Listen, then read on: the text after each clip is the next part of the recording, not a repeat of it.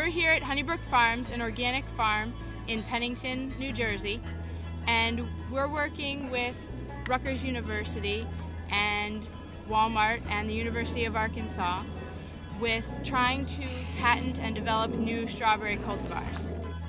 We're planting 5 new strawberry cultivars along with 2 cultivars previously developed at Rutgers and 2 commercial varieties as a comparison. Right now they don't have names. They're numbered by the breeder. Our goal is to find out if some varieties perform better in organic farms versus traditional farms. Honeybrook Farms is an organic farm, so they use different types of fertilizers and pesticides that are organically produced versus conventional farms that use more synthetic materials. Yeah, hi, Jeff Tober, Fernbrook Farm CSA in Chesterfield, New Jersey.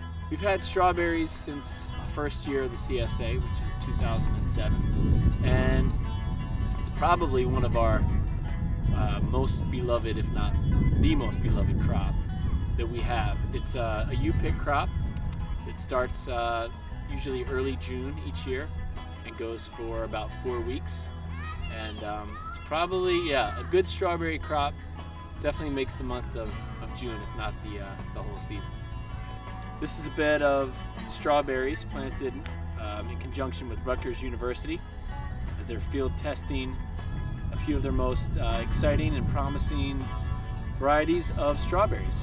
And we did this last year with them, and we're really happy to do it again.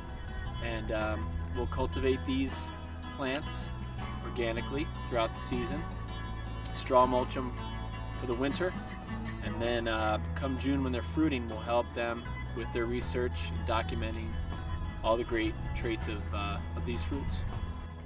So today we took tip cuttings for one variety out in our strawberry patch, and the way we did this is we selected the youngest runners from the plants, and they have to have leaves between 2 to 4 inches wide and very small root nubs.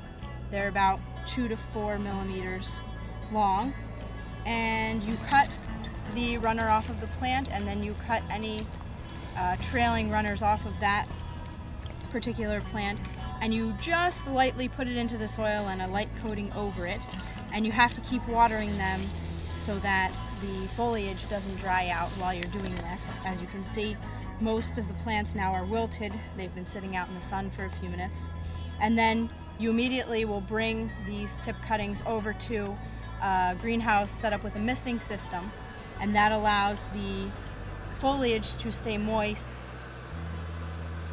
This is the greenhouse where we have our misting system, and we take all of the plants that we cut from the field and bring the trays into the misting system where they'll sit for 7 to 10 days. We leave the tips in the mist until they develop a root system. By developing a strong root system, this ensures that the plants will be successful out in the field.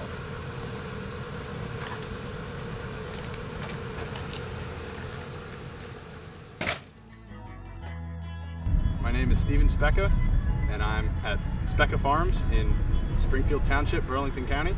I'm in a strawberry field right now. What makes this field special is it's a cooperative project by the University of Arkansas, Walmart, and the New Jersey Agricultural Experiment Station at Rutgers to conduct a variety trial for strawberry varieties. It allows us to extend our spring season and offer a crop variety that's universally accepted as tasty.